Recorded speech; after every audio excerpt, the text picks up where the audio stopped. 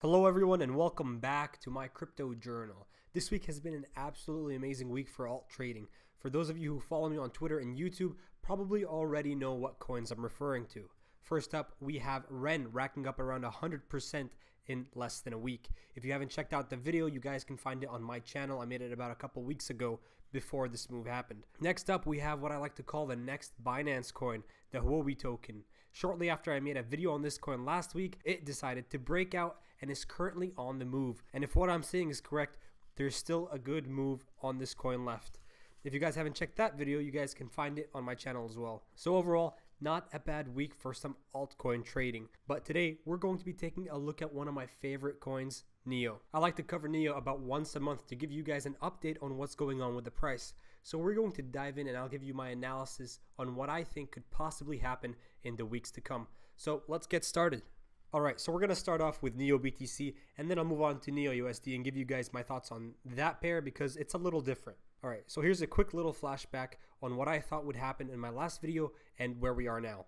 So until we get above this point over here, NEO simply doesn't look bullish to me at all. We're still in a downtrend in the bigger picture, bear flag here. A lot of signs are pointing towards the downside. So as you guys can see today, this was indeed a bear flag and we did end up going lower to this position where I mentioned in my last video. Now we haven't actually gotten there and we still have around 32% to go. So when we get closer to these targets, I like to think of other targets we could go to in case we reach this support right here. And as you guys can see on my red line, I do have another support line which is a lot further down. And I don't think this one is as likely as the first one. I do think we'll get a bounce on here. If you guys watched my XLM video, I did have a similar area on the XLM chart and we did happen to see XLM find support. So that's what I'm expecting from NEO here. But you guys can see we've been on a downtrend since August 2018 and it's been kind of rough for the past couple of months, going down 62%. We've had a couple bounces along the way, but we haven't really been able to hold. We even broke out of this downtrend, but it was kind of a fake break, only to take us lower back to where we are now. So there's a couple of points I want to say here. For those of you that are holding NEO thinking it's going to go up, or more importantly, buying NEO at this price, you guys can see the structure, even without any of the lines over here. We can see this structure does not scream bullish at all. This is a chart that's going almost straight down. We've slowed down around this area, but since the peak in 2017, we've just been straight down. However, the good news is we're getting close to a bottom, I think. And the reason I say that is because I am picking up some bullish divergence on the RSI and MACD.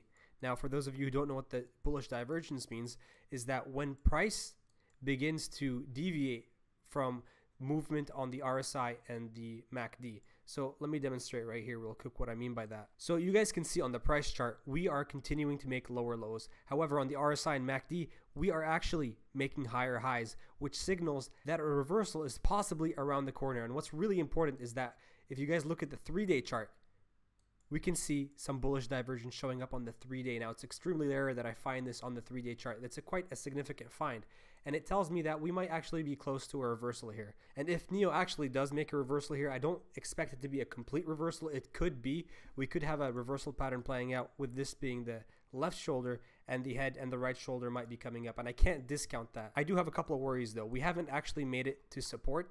If you guys look back here on the day chart, we're actually, if we were to turn here, we'd be bouncing in the middle of nowhere, which is a little concerning to me, but it wouldn't be unheard of. So at this point, most of you are probably wondering where could we bounce if we were to see a reversal here, because we might potentially have a trading opportunity coming up with NEO here. Well, before I get into that, I think it's really important to lay out the risk parameters here because I don't want to see NEO go below this most recent low. If we go below this most recent low, I don't know if we're going to make this reversal move anytime soon. We could possibly be coming back towards this downtrend before we do the reversal move. As you guys can see over here, we even broke through it before we even made this 55% move over here. And even before that, you guys can see we had another touch here. This is where it began really, so it doesn't really count, but we have a 40% move. So it's pretty safe to say that this downtrend over here, this trend line on the bottom, is a good spot to see a bounce. But because I'm picking up the divergence on the MACD and RSI, it tells me that this might be a potential spot where we begin to see the reversal. If we were to measure it from where we are now back to the bottom, it's about 20%. So if you were to buy NEO here, you'd be risking about 20% and even possibly lower back to the bottom if we make the move all at once. So that's 30%. Okay, so let's talk about where we could go towards the upside if this reversal was to happen. Well, you guys can see I've put on my retracements over here and those give me targets towards the upside. And I do see a couple of points. Right away, you guys know that this downtrend over here has two sides to it, the lower and the upper. And I do see this point right here being somewhat of a resistance point. Now that would give us around potential for a 50% trade. Not bad at all, especially with where we're at right now. But personally, I'm not really looking to trade NIO. What I would do instead of trying to catch this move to the upside is I would look for it to make this move to the upside first and then look to short it, because the probability of NIO going up right now rather than down is actually lower. I still do think we're going to be heading lower than we are now ultimately, even if we do make this move up, unless we break above this yellow line over here, which would be around a 73% move. And I just don't see that happening.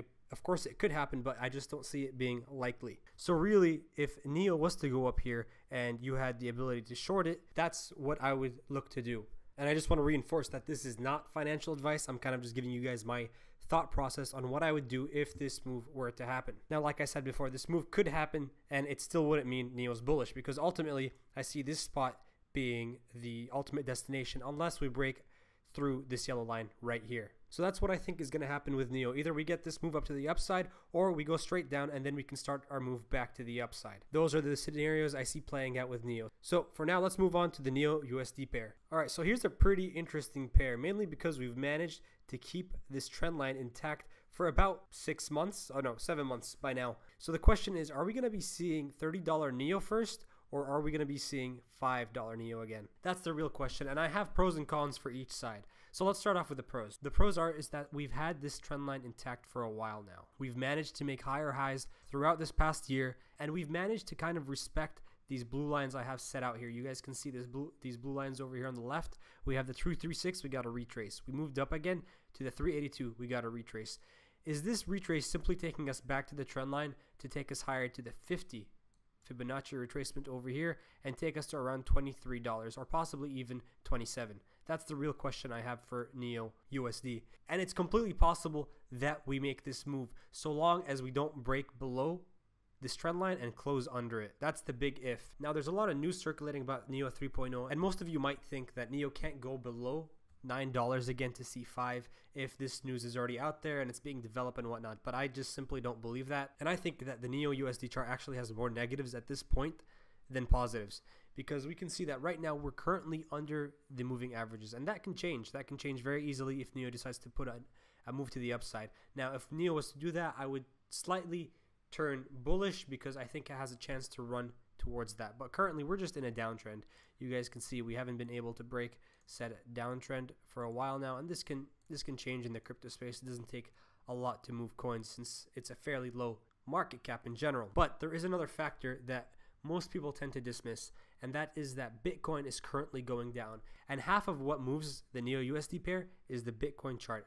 Bitcoin just broke below 10K today for the second time. That's definitely not a bullish sign for Bitcoin. And the other half that moves the NIO USD pair is the NIO BTC pair, and we currently saw that chart. Now you could argue that with the help of NIO BTC, NIO USD could run back up to $30. The key ingredient and the most difficult thing here to time is that Bitcoin and NIO BTC both go up at the same time, and that's the only way I can see NIO USD really going to $30 here. So let me repeat that. The only way I see NIO USD going to $30 first and not $5 is if NIO BTC makes this move up to this point and BTC USD makes it up back to around 12K.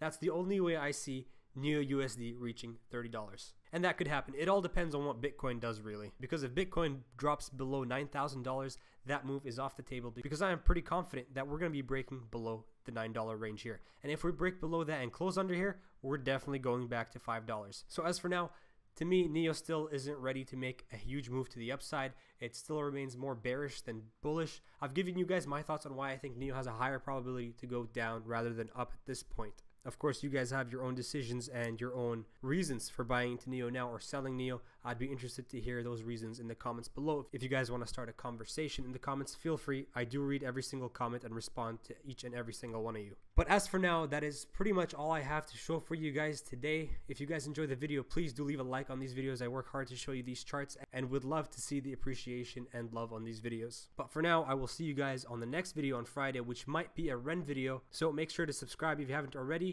But as for now, I will see you on the next video. As usual, Stay safe out there, guys.